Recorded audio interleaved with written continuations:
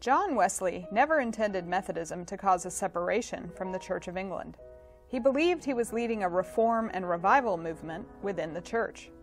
But after the American Revolution, Wesley recognized there had been a permanent rupture between American Methodists and the Church of England. In 1784, Wesley ordained ministers and appointed leaders in the former colonies, allowing the American Methodist Church to become independent. American Anglicans had begun to call themselves Episcopalians, so the new church was called the Methodist Episcopal Church.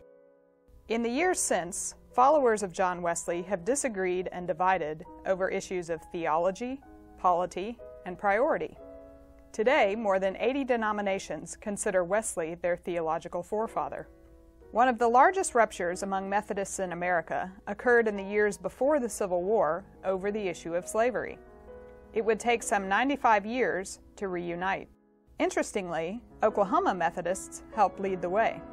As an institution, the Methodist Church was always against slavery. John Wesley had personally opposed it, and the discipline prohibited Methodist ministers from owning slaves. But by the mid-19th century, laws in many southern states prohibited the freeing of slaves. Questions arose about how to handle ministers who came into possession of slaves through inheritance or marriage, but by law couldn't free them. In 1844, American Methodists agreed to disagree and adopted a plan of separation, whereby 15 Southern conferences broke off to form the Methodist Episcopal Church South, some 15 years before the first shots were fired at Fort Sumter. Oklahoma was still Indian Territory then, and Methodist missionary efforts among the tribes were largely sponsored by the Tennessee, Mississippi, and Arkansas conferences, all of which separated to form the Methodist Episcopal Church South. The Conference of Methodist Churches in Oklahoma, known as the Indian Mission Conference, naturally followed. Thus, for several decades, the Methodist influence in Indian Territory was largely Southern Methodist. By the time the Civil War had ended, the Methodist Episcopal Church had been divided north and south for more than 20 years. Although they shared a common theology and a common emphasis on education and social service, differences in polity had developed that would keep the North and South churches from reuniting for another 75 years. The power of bishops, lay representation at annual and general conferences, leadership roles for women, segregation, even whether clergy should be allowed to smoke, or grape juice should be mandated at communion. These were all questions of organization and practice over which the two churches differed. In Oklahoma, these polity differences were less important than the need for cooperation at the local church level on the frontier.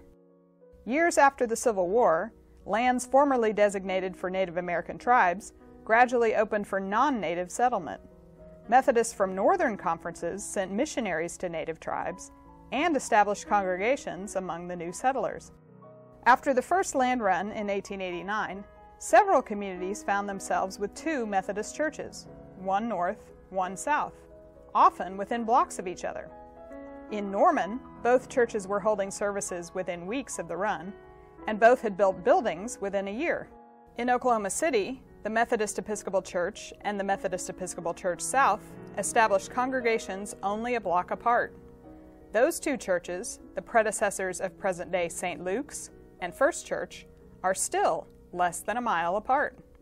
Stillwater, too, found itself with separate northern and southern congregations only a block apart. Nationally, although still divided, the two Methodist General Conferences began to cooperate more in the early 20th century. They coordinated funding of foreign missionaries and the efforts of their publishing houses. Their members also cooperated on the temperance movement, fighting the corrupting influences of alcohol and gambling.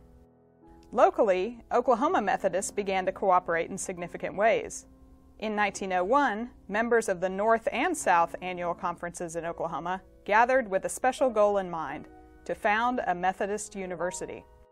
Opened in 1904 as Epworth University, the school now known as Oklahoma City University was originally built, equipped, owned, and operated by both Oklahoma Methodist conferences, North and South. In dozens of smaller and more rural communities, cooperation and coordination became even more intimate. Some churches combine special services, like Easter sunrise services or Wednesday evening prayer meetings. Some coordinated local social service efforts and youth activities. Some merged in point of fact by asking one or the other annual conference not to assign them a minister, so the community would only have one. And some literally merged, combining in a single building with clergy sharing responsibilities. One of the earliest instances of Methodist merging in Oklahoma took place in Anadarko, where the South Church had been sending missionaries since 1887. By the turn of the century, the North Church also had a congregation on the same block of First Street. After 1917, no more ministers were assigned to Anadarko's Methodist Episcopal Church South, and the congregation joined the Methodist Episcopal Church in its new building at 2nd and Oklahoma.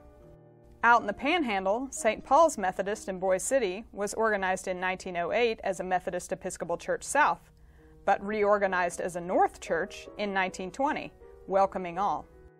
The frontier town of Weatherford had a Southern Methodist congregation dating back to 1898, and a Northern congregation was organized in 1904. Merger talks between the two began in 1923, and by 1925, the congregations had received permission from both bishops to merge into the existing building of the Northern congregation, giving Weatherford a single Methodist Episcopal Church. As the formal division between Northern and Southern congregations in Oklahoma began to erode, Oklahomans began to advocate for a national reunification between the Methodist Episcopal Church and the Methodist Episcopal Church South. Bishop E. E. Haas of Muskogee was an original member of the Joint Commission on Federation, organized from representatives of both conferences in 1910. Bishop Haas was also one of 5 Southern bishops appointed to serve on the subsequent Joint Commission on Unification in 1916. This commission hashed out the reorganization plan and compromises that would eventually become the basis for reunifying the North and South churches. In 1925, Oklahoma was one of only 9 annual conferences that voted for an early proposed unification plan. Finally, in 1939, a National Methodist Uniting Conference was held in Kansas City. The Methodist Episcopal Church, the Methodist Episcopal Church South, and an earlier offshoot, the Methodist Protestant Church, officially merged to become simply the Methodist Church. For Oklahoma Methodists, the act was largely a formality. Whether for reasons of fraternity, solidarity, or practicality, Oklahoma Methodists had chosen to focus on their similarities rather than their differences many years before. The grassroots efforts in Oklahoma helped demonstrate to American Methodists, North and South, that beyond talk, unification could become a reality.